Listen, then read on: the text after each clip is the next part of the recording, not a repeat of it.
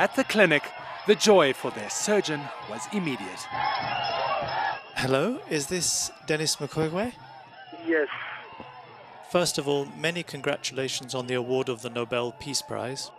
It was so touching when I was operating, and I hear people start to cry, and it was so touching. That's lovely. So you were operating when you heard the news? Exactly. How very appropriate. When we met him in Panzi Hospital nearly a decade ago, he was already called the Angel of Bukavu, confronting the horrors of war with the hands of a skilled surgeon and the heart of a tireless advocate. I can help them heal physically, and sometimes it's also important to help them heal psychologically and tell them, you are not destroyed. For years, sometimes without electricity, often without water, Mukwege tried to repair the victims of rape and sexual violence, conducting at least 40,000 delicate surgeries in his career. In the eastern Congo, the conflict continues to ebb and flow.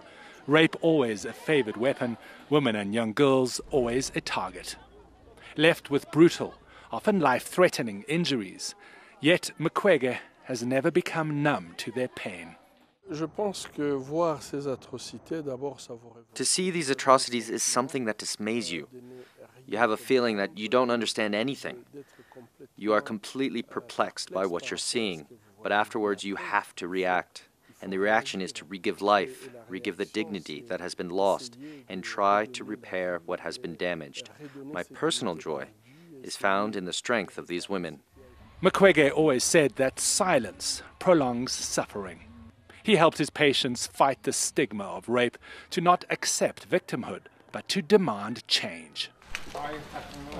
He took their message to the global stage, calling for justice, never shying from the horrifying reality that rape is a weapon of war.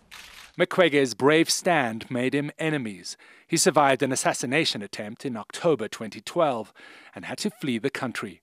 But soon after, he returned to Panzi Hospital to his life's work, now recognized with the highest of honors.